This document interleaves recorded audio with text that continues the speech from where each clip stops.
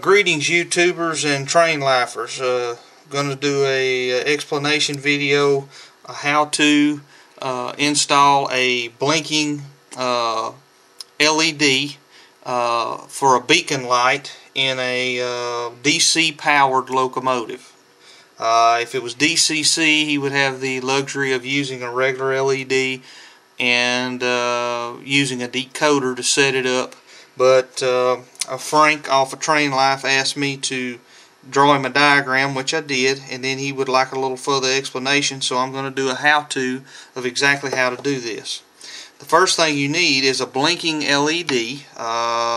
For HO scale, I'm using a 3mm.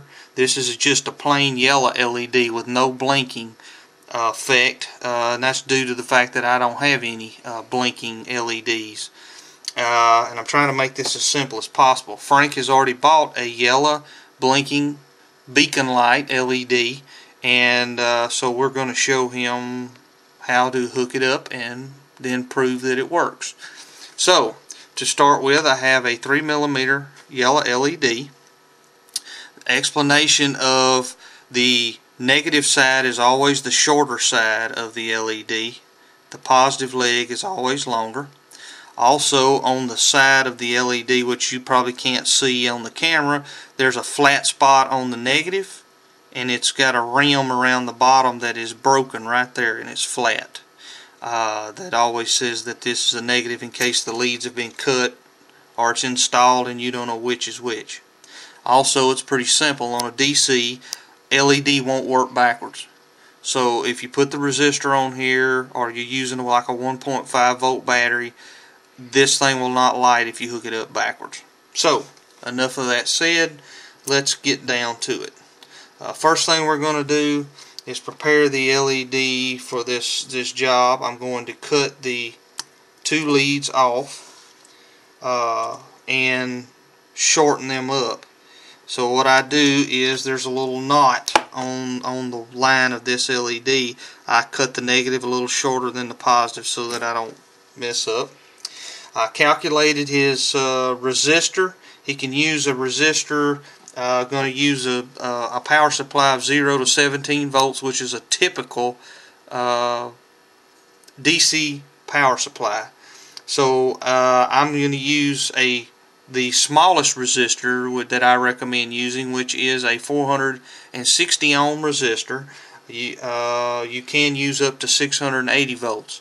But being as he's going to be using DC and increasing the track voltage, he wants this to start working as soon as possible. So we want it at the lowest voltage possible, which will be this 460 ohm resistor. The lower the resistor, the faster it's going to come on at a lower voltage. He might want to increase this to a half or use 2/4 watt resistors, but I built one of these circuits already and it doesn't seem to overheat the resistor nor the LED, so I think you'll be fine with this 1/4 watt 460 ohm resistor. So to continue on, one of the first things we need to do is shorten the leads on this. You don't need them this long, so I have them at approximately that long now. The first thing we want to do is heat up our soldering iron, and I'm using a battery operated one here so they don't have cords hanging in the way or whatever. You need to heat your iron up, which most people are going to have a one that plugs into the wall, so it's going to be hot immediately when they're ready to use it. And we want to tin the leads of this LED, which is to apply solder to them so that the resistors and other things will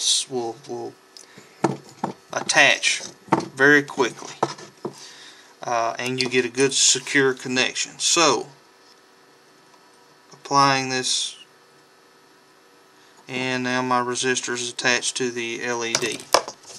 Okay, so to the next phase. Basically, what I tried to explain to him, if you take some diodes, and these are regulating diodes, they or rectifying, I apologize, they're rectifying diodes.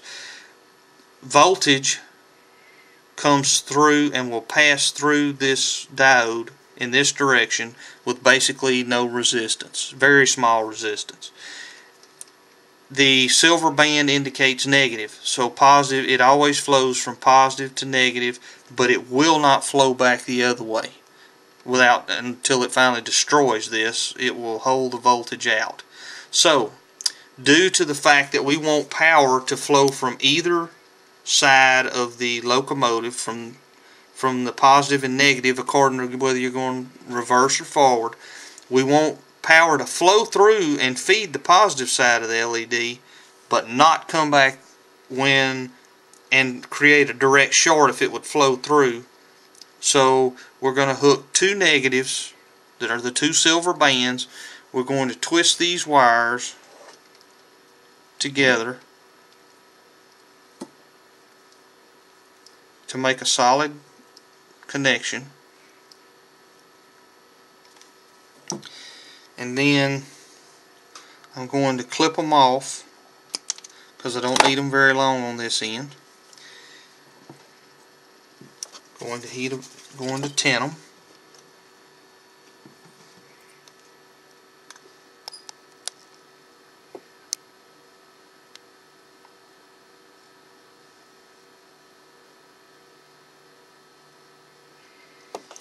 This is why I need to turn my other soldering iron on and use it where it's constantly hot. This one takes a little bit to heat up.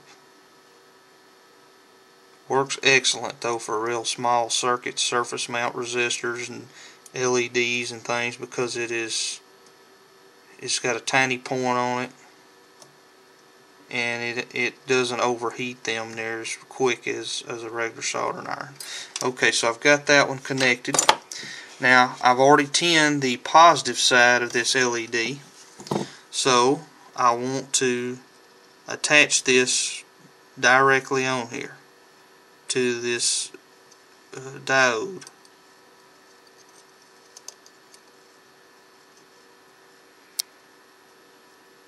And I'm going to have some more solder. So, put a blob on here. I didn't quite get enough on my components.